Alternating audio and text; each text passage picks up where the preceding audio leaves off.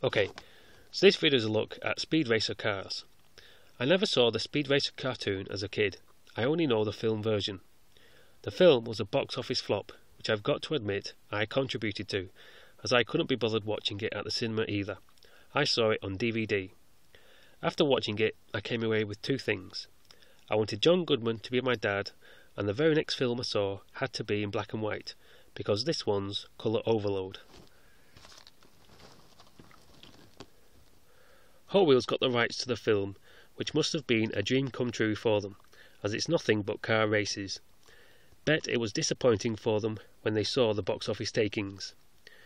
This is the Mach 5, which I think is a really good looking car. I love the shape of it. So much so that when I saw this,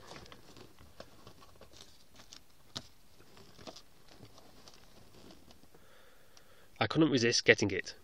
This is a pull back and go version of the Mach 5 by Rand, but it was so cheap I bet it doesn't work. It doesn't matter, as I just wanted a bigger version of the car.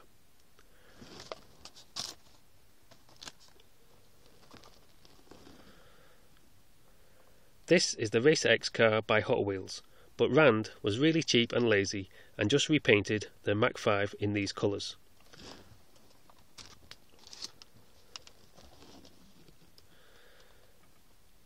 See, they couldn't even be bothered making a new mould. These things don't scream quality. On the back, they also had stock car, pull back and go toys they painted as Speed Racer cars, the Mach 5 and Racer X again. I can't remember how little these cost, but even I didn't want them.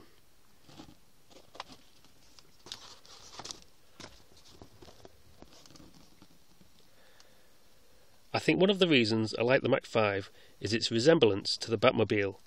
Really, it's just a white Batmobile. To my eye, it has elements of the 1989 Batmobile and the 60s TV show Batmobile.